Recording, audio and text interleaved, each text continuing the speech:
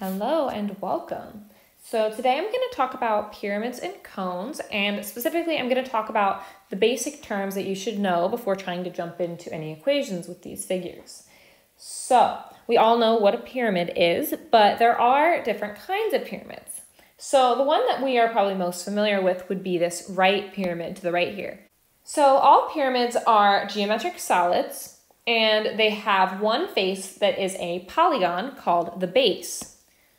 So in this case, the base of my right pyramid is a square, and the base of this other pyramid is also a square.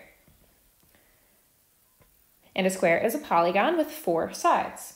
And all the other faces of this pyramid are triangles, and they're also called lateral faces. Lateral meaning on the side. So the faces on the side of this pyramid all have the same shape. They're all triangles. And you'll be able to figure out how many lateral faces those pyramids will have by knowing how many sides the base has. So in this case, our base has 4 sides because it's a square. So there are 4 lateral faces on each pyramid. There are 4 triangles that come up off the pyramid. And all of those lateral faces meet together at the top to have a common vertex, meaning the spot where all of them meet. And all of these lateral faces intersect in segments called the lateral edges. So all of these spots where 2 lateral faces touch is called a lateral edge.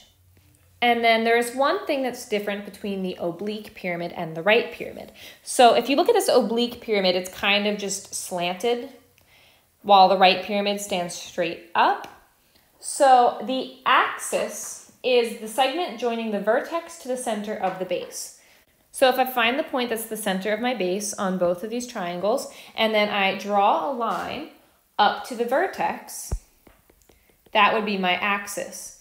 So in my oblique pyramid, that axis is slanted, and on the right pyramid, the axis is straight. And the altitude of a pyramid is the perpendicular segment from the vertex to the plane of the base. So if I find my vertex and I go to that tip, and then I draw a straight line down to the floor from my vertex. You'll see these pictures actually already have them for you, so let me just color that a little bit darker.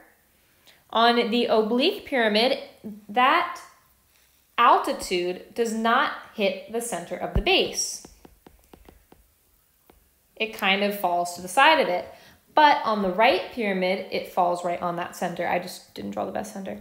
So therefore, the altitude and the axis on the right pyramid are actually the same line. They're the same thing. And the last term you should know for these pyramids is that the length of the altitude is also the height of the pyramid. So from the floor to the highest point of that pyramid is the height.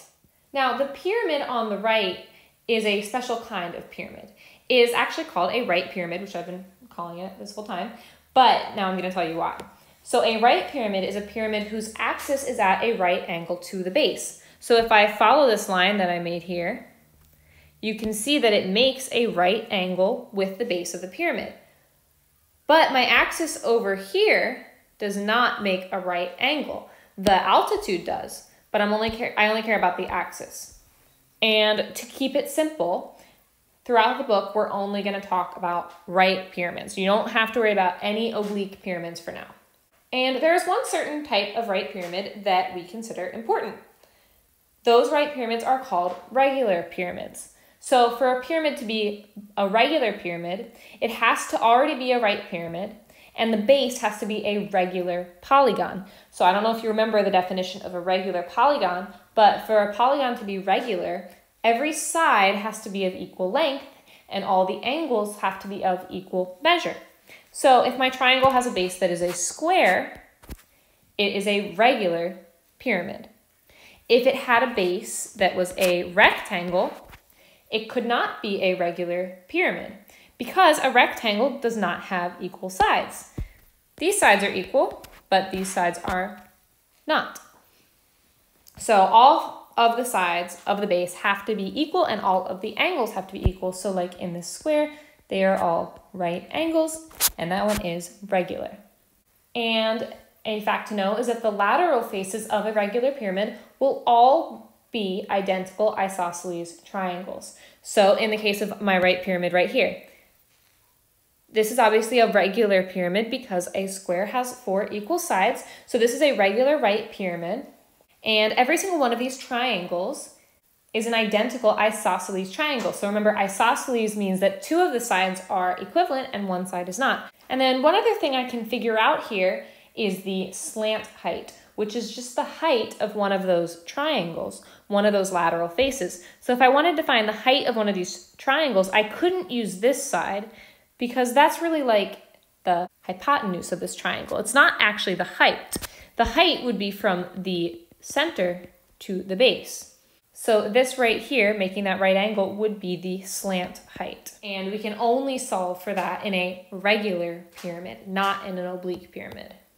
Now, if you want to name pyramids, we're going to name them based on what their base is. So let me show you some examples. Okay, so here I have a couple different triangles, and they all have different shapes as bases.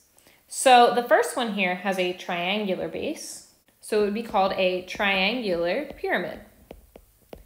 Now, in my case, all of the sides of this triangle aren't the same.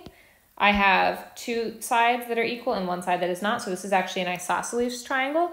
If it was an equilateral triangle that has 3 equal sides, I could call it a regular triangular pyramid, but this one is not regular. So the next one I have has a square base, just like in my last example. So I'm going to call it a square pyramid, and all 4 sides of a square are equal, so it is a regular square pyramid. In my next one, the base is a rectangle, so I will call it a rectangular pyramid. And it cannot be a regular pyramid because not all 4 sides of a rectangle are equivalent, but it can be right. So if I draw a line from the vertex to the center of my rectangle, it does form a right angle, so I can call it a right rectangular pyramid as opposed to an oblique one. And my final example here has 5 sides. The base is a pentagon, so I can say it's a pentagonal pyramid. And all 5 sides are of equal lengths, so I can call it a regular pentagonal pyramid. My cat is meowing at me. Okay, that's enough for pyramids, and let's start talking about cones. So just like with the pyramids, I have 2 kinds of cones. I can have a right circular cone or an oblique circular cone. So both of the bases are circles, so we label them just like we did with the pyramids. They are circular cones, and whether that vertex is straight up or slanted makes that cone either a right cone or an oblique cone. So a cone is basically like a pyramid, except the base is a closed curve instead of a polygon. It will not have sides, so this base does not have any sides. The curved surface between the vertex and the base is called the lateral surface. So just like we had lateral faces on a triangle, there's not really any faces on this cone, there's just one curved face, which we call the lateral surface. And I forgot to label the base for you, so let me do that now. And the vertex, remember, is just that tip on the top. So the segment joining the vertex to the center of the base, just like before, is called the axis. So I go from the vertex all the way down to the center of my base. And I just noticed that this says pyramid and not cone on the other side, so I need to fix that.